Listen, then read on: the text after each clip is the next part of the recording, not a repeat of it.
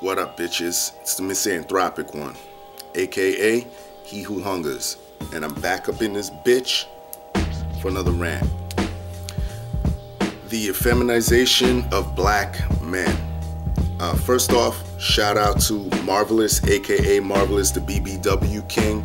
I know this one you requested that I do, and shout out to Truth Teller 410.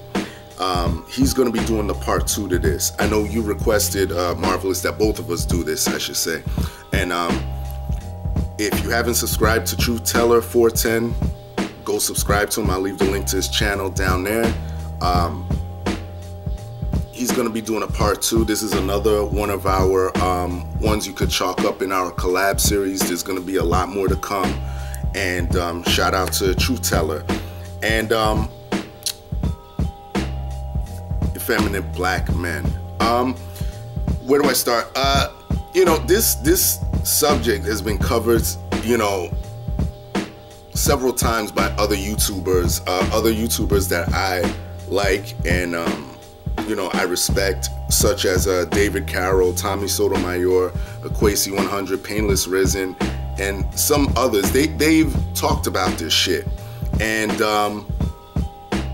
you know, so I don't want to beat it to death the same way that they did, because it would kind of be repetitive, even though, you know, when shit doesn't change, you kind of stay in the same process. The message has to stay the same. So I already understand that. So I'm gonna come at it from a sort of from a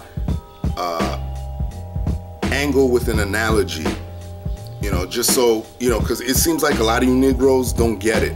And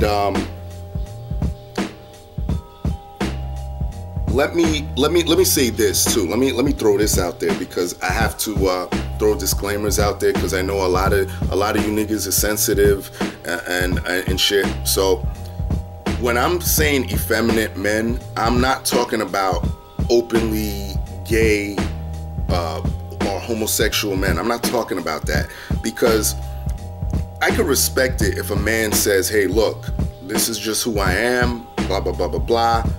Okay, cool. And I know people in my personal life that I've gotten along with, that I personally love, that, you know, live that way, you know. So I don't really have a problem with that. If you're just saying, hey, this is who I am, that's no problem. Because let me tell you something, a person like that I could respect, and I personally know some that are more manly than the men I'm referring to.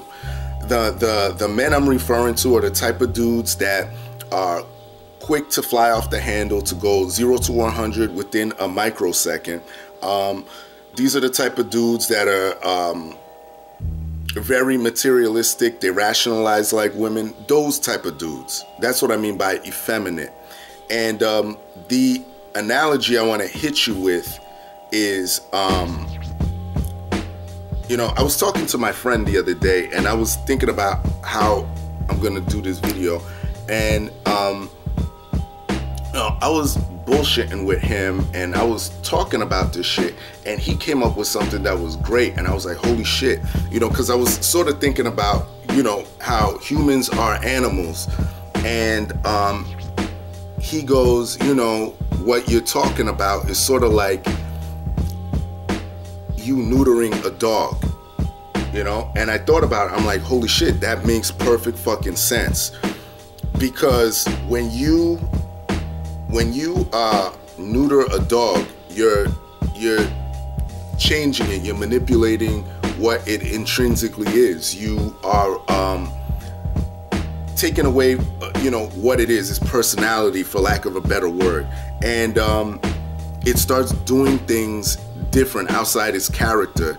That's the same thing that happens when you have these single black mothers who jumped on the white feminist movement, you know, during the at the end, around the civil rights era, or at the end of the civil rights era, and they jumped on that white feminist movement, and they started running around talking about, you know, well, I don't need a man in the house.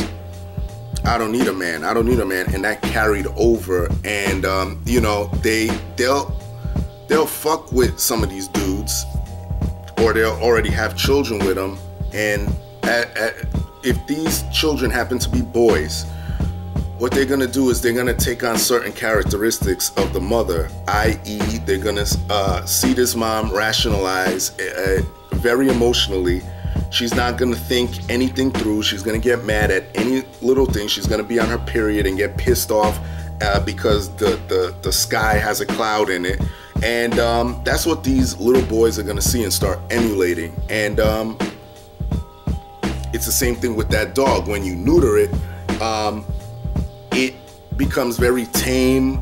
It becomes, the eating habits will change, behavioral habits, and miss me with this too, because I know people are gonna say, well, that's a good thing because you have to take care of a dog. I get that, but you get the analogy in a general sense that I'm talking about changing its characteristics. This is what happens when you have a single black mom who runs around saying, I don't need a man, and they take advantage of liberal policies, i.e. welfare. You know, they're taken care of by the government, even though they say that, well, I'm raising this kid by myself. No, you're not. You're raising it with the help of the government.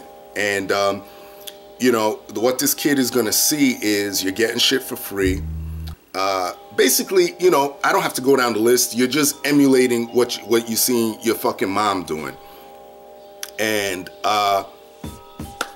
this is why we have so much trouble within the black community, because you have these dudes, when they start growing older into their teens and young adults, they run around with the same mentality. This is why you'll hear motherfuckers getting shot because someone scuffed another dude's shoe. Someone looked at somebody funny.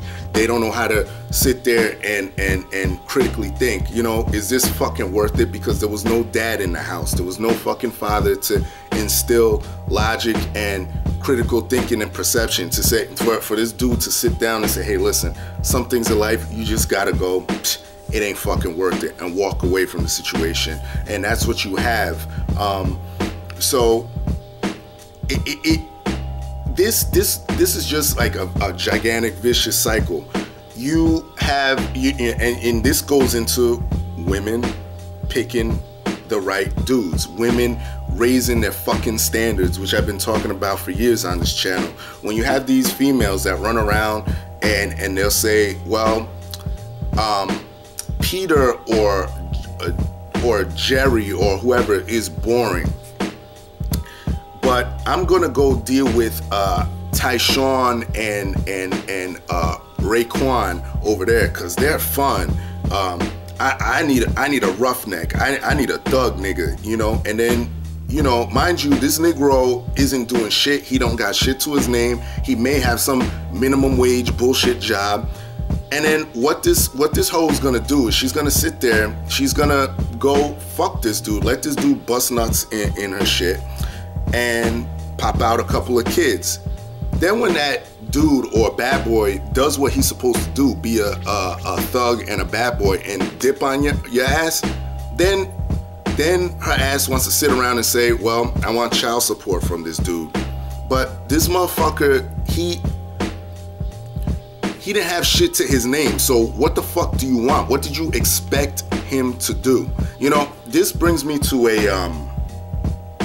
a Judge Mathis episode that I watched a while back, and this was with a white couple, but it's attributable to y'all, because, you know, this lady said, you know, she was suing her ex or whatever, and she was like, you know, I liked him, you know, he was a bad boy and this and that. And Judge Mathis said, whoa, hold up. He goes, you know, I don't understand when women say that, because women will sit there and say, you know, I want a bad boy and this and that. And then when that bad boy starts doing bad boy stuff, then you end up in front of me in court.